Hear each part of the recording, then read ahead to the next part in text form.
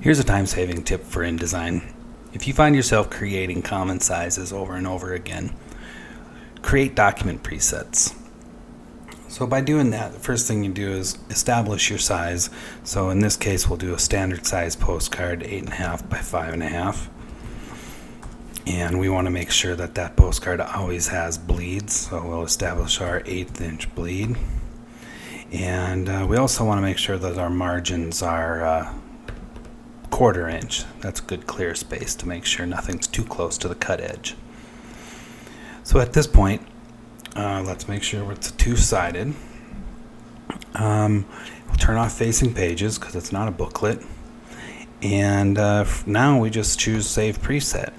Now we're just going to call it 8.5 by 5.5 postcard. And click OK.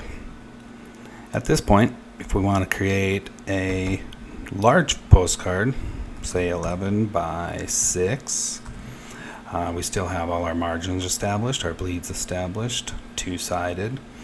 We'll save this preset and we'll call this 6 by 11 postcard. Okay. And let's do one more. Let's save a business card, even though you can easily pull down business card here. 3.5. Excuse me. By 2. This will just make one-sided. And again, we can keep all of our other settings. Save preset. Business card. Alright. Now under the document preset, we've got these listed.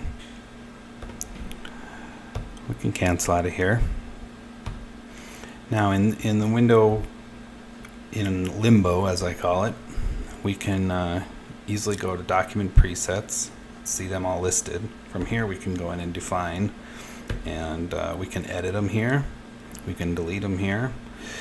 The only thing we can't do is reorder them. So if you plan on creating multiples and you want to kind of keep common sizes all close to each other, or postcards together, self-mailers together, things like that, you may want to create your list beforehand and then enter them all in that order so they stay somewhat organized. Otherwise they'll be scattered all over the place. Well, that's it for now. Really hope that helps, and well, we enjoy having you come by. Thanks. Bye.